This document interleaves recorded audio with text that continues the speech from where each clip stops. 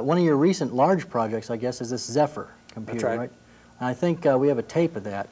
Something. Okay. I think our illustrious director here, Mr. Frye, has that and can roll that in, and he showed me, oh, well, here's the machine room. There's some machine room. Okay, and there's a Plato terminal, plasma panel, and a bunch of stuff, right? Yeah, there's a bunch of support computers that handle the disk system and talk to the satellite communication the front end system. computer there, right? The sun. Right, the console there. Console, and this is Biocomputers, our director. Right, and this is the Zephyr computer. He's opening up a CPU now that's in this box. This is a computer built with 100K ECL. Has a 100 megahertz clock rate. 100 megahertz. Right, it's a fast computer. And this thing I hear performs like an 855. Well, I don't know the CDC numbers that well. This was built to replace machines that ran Plato in the past. This is called NovaNet How come it's got jumper cables in there? Those are power cables. They're going around the box. So, and these are the drawings. We still have a draftsman. And you got lots of these boxes. That's right. There's, it says NovaNet back there. The one that says NovaNet is a memory box. It's got the memory capacity. There's 512 megabytes of RAM. And you got communication stuff, huh? Right. And these are things, communications racks are mostly empty now because of the new communications equipment we have is much more compact than the older. Oh, I see. So these are like telephone lines coming here and modems and... That's right. That's right. And we also have T1 lines going out of the place, so it turns out it's very efficient. It doesn't take lots of equipment. Well, that's great. So this computer then, how many users are on this Zephyr computer? Well, it's designed to handle 3,000 simultaneous users. Now, there's a bunch more connected. How many? 3,000? 3,000. So it's different than most mainframe computers. Usually you have computers that are built to, say, do fast vector arithmetic or something. Yeah. And this one's built to handle lots of users very quickly.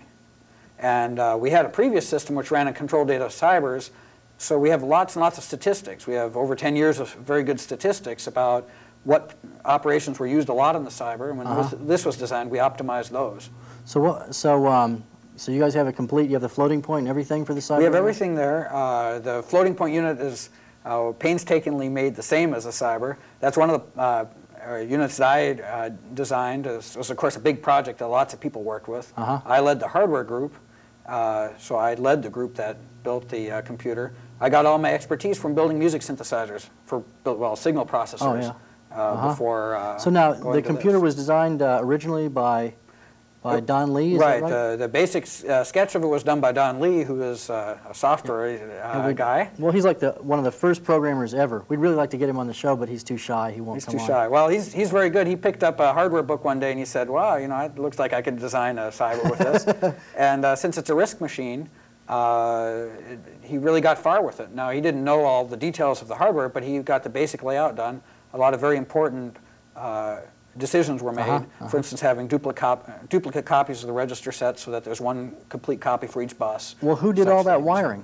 The wiring was done by machine. It was done by robot, and we just did the corrections. And you used somebody's CAD package then to No, that was again Don Lee. When he sat down and looked at this book, he also figured out how to make a CAD package. His CAD package is quite amazing. It's really very versatile. The only part of the process it doesn't do is it doesn't draw the drawings.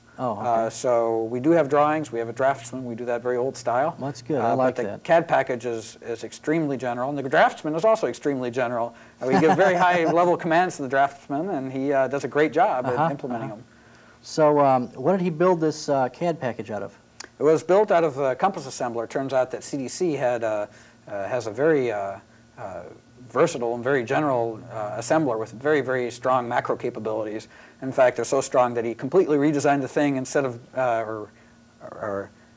wrote macros so that instead of assembling compass, it's instead assembling connection lists. A wire list and instructions to the robots to wire. And then Kevin Nomura also did a thesis on the optimization program because the wiring is done optimally. It's amazing. So this machine is like the ones that they have at Livermore and all the big computing facilities, only it's, how much does it cost? Well, we don't have many cost overruns. I don't know if you can tell from looking at the machine room, but we do work within a budget. And this machine, we had one board we had to return, so I guess we went something on the order of $6,000 of wasted money. Other than that, everything we built is operational and works. That's kind of amazing. I can't imagine how you can get that much performance. Well, we were very proud of it. It's tough in a university environment to actually build a machine and really get it out and really make it work. What is the performance exactly? How do you measure it? Well, we measure it in terms of how Play-Doh performs and how many users we can run at good performance. So it's very specifically made for this task. So, I guess it's very hard for me. We don't have general performance benchmarks. So what is Play-Doh exactly? It's a multi-user system. It uses a central computer now. You can also download into your terminal, and so people use IBM PCs and Macintoshes nowadays. I see. So it's like Prodigy, only... Well, there's also a lot of central system execution. I mean, you have this big, powerful system in the center, and one of the reasons we designed this computer is that there's millions and millions of man-hours of courseware there. Millions of man-hours. So Sure. I could like learn how to read or learn how to Sure. do This nuclear system, physics. Could I learn? Yeah, you could learn all sorts of things. How about electronic music? There's all sorts of things. In fact, the programs we showed today were all started on that system. In fact, still exist and are used on that system. We use both the Macintosh and the central system. Well, that's great. So, and you can run 3,000 users off of those boxes. Well, so far we haven't done that yet, but the performance looks good. And then the idea is that we build several of the systems.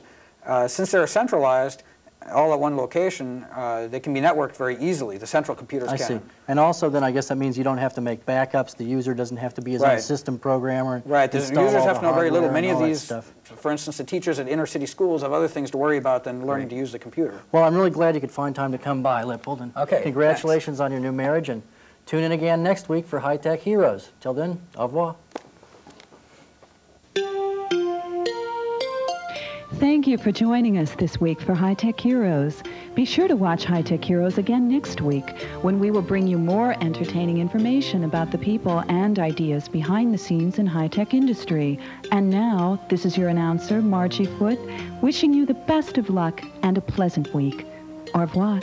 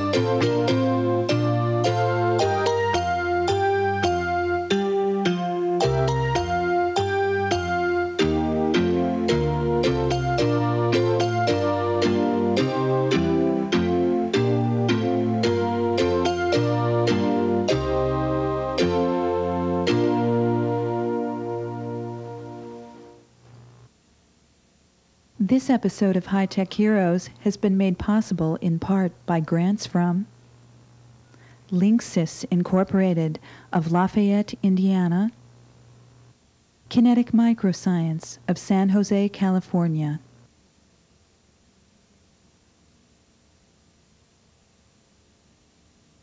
Behind the Scenes Software Incorporated of West Lafayette, Indiana,